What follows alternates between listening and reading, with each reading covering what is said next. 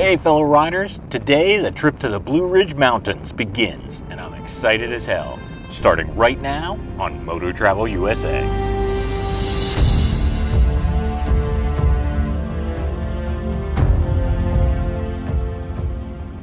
Hey everybody, as you can see I've left pretty early this morning.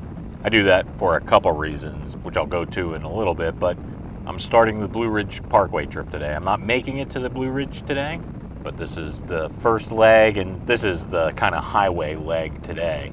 Everything else is kind of back roads until I head back. But I gotta tell you, I'm really excited about this trip. This should be fun as long as weather holds out, and it looks like it will. It looks like I'm gonna get pretty moderate temperatures, maybe a little warm some days, but cool a lot of the time too. And maybe a day or two of rain, which I can handle. So some may ask why I leave so early, even before the sun rises.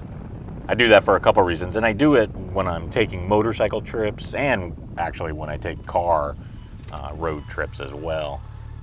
Essentially what I'll do is I'll look ahead and see the route I'm going to take, where there's going to be traffic, and I kind of back time that so I don't hit around rush hour. Shouldn't have too much trouble with that today. It is Saturday, so shouldn't hit too much traffic, but I like to leave early. Not a lot of people are out. I can make up a lot of ground, especially when I'm doing the highway driving on a motorcycle. And being on a motorcycle when the sun rises, there's just something spectacular about that for me. It's hard to explain if you've never done it, but you should try it sometime if you haven't. It's pretty spectacular, unless it's a cloudy day or raining, and then it kind of sucks. But yeah, so typically I'll try to avoid traffic and commuting times. So I'll try to leave so I don't hit that around like a 7 to 9. Either get there a little bit before or a little bit after. And in addition to the trying to avoid the traffic, since I'm from Florida, I like to leave early to avoid a lot of the midday heat. Today I'm probably going to get a little bit because I'm not getting super far. Just going to Macon today, about 5 to 7 hours, depending on stops and traffic. And they have similar weather, so it'll probably be a little warm today. But I should get there between noon and 3, and then I can relax and go hang out and go explore a little bit without the riding suit on and everything. But yeah, if I'm traveling within Florida, I'll try to get out early, because if you're out between noon and 2 in the summer, and we've been having summer weather recently, you're gonna melt. There's a cool crispness to the air right now, and it's not too bad. So as I was saying, today it's just kind of a long highway drive up to Macon, just kind of taking the Florida Turnpike to 75, and Macon's kind of right off of 75, so it's not a lot of roads, but boring interstate riding. I found a couple places I want to stop along the way, but there's really not going to be any great motorcycle roads today. That's what the rest of the trip is about. So if you're wondering why Macon, when I was planning this trip, and I might have said it in some previous videos, I wanted to change it up. Every time I take the Blue Ridge Parkway, I change it up in some way, shape, or form. I'll camp sometimes, ride the entire length sometimes, and find different places to stop and visit, just to keep it fresh. Even though the road itself, you could probably ride it 100 times and still find something new, even without planning for something new. There's so much variety to it. But I really like to set goals for myself and do some unique and interesting things, or go check out things I haven't seen before.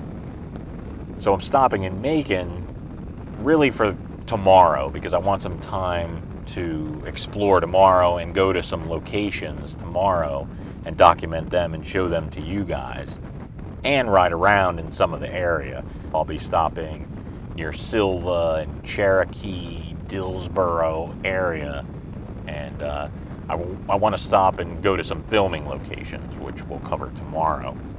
But Macon, for me, was a good stopping point, so I have time tomorrow to get where I'm going and then still have time to explore and do some stuff, and then continue on the next day.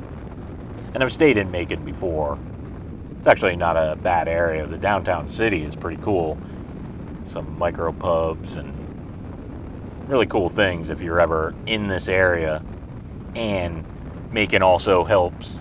You can break off from 75 here and not go through Atlanta. There's some back roads. I think it's 23 or 25 that just brings you right up to the mountains. It might take a little bit longer because they're a little slower than the interstate, but I would rather go a little slower than sit in hour to 2 hour long traffic within Atlanta, or just go through Atlanta at 3 a.m. in the morning. As you can see, I'm down with getting up early, but I don't want to get up that early. Another thing I wanted to challenge myself with on this trip are daily updates for you guys.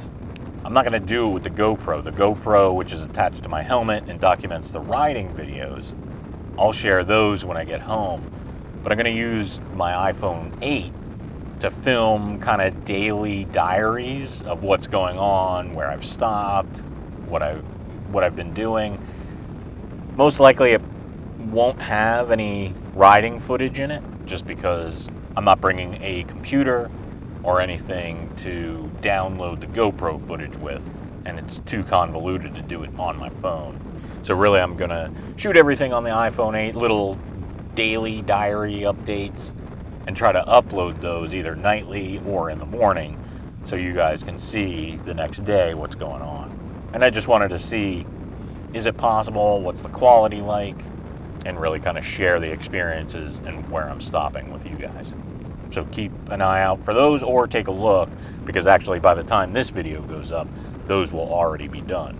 So as the ride videos are being posted, definitely check out the daily updates, and that'll give you a little bit more of what went on during the trip.